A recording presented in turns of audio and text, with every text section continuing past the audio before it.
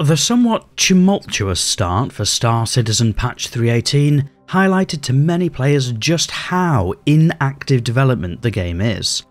Following a relatively stable period of gameplay patches, 3.18 brought with it problems in logging into the game, then shaky and unreliable performance for some who managed to make it in. Those elements formed a stark reminder for many players that Star Citizen is an alpha test. But given that Star Citizen is forming a more mainstream appeal as the years march on, is wheeling out the old excuse, "Oh, this is an alpha," still appropriate? I'm Forrester, and in this video we'll explore the answer to that question. The first and perhaps obvious point is that yes, Star Citizen is clearly still in alpha testing. It's clearly marked on a lot of the materials out there, and also in that pop-up that you have to acknowledge every time you launch the game.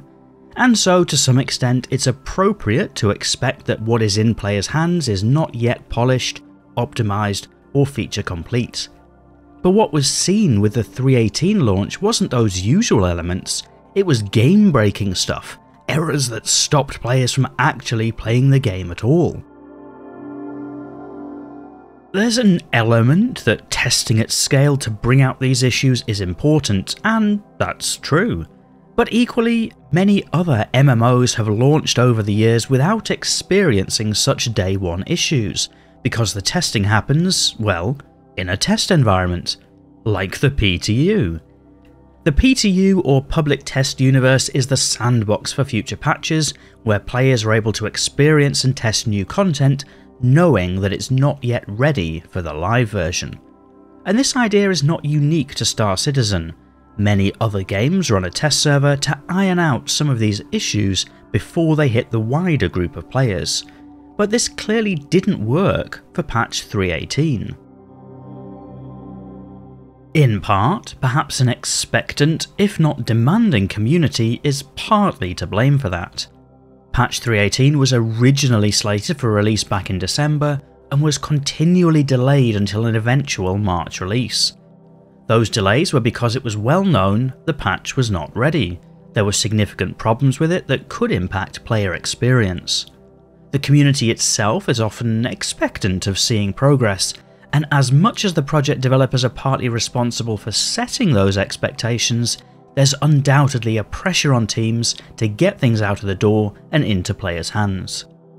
In some cases, perhaps knowingly before they are fully ready to stand the test of time. That said, blaming the player base doesn't feel like the right way to assess this launch. Instead, whilst many people may have known that 3.18 needed more time in the oven, it's also possible that few expected the launch to be as problematic as it ended up being. It's also important to point out here that this criticism isn't directed at the developers pushing the game forward, working hard on developing a game at the cutting edge of technology.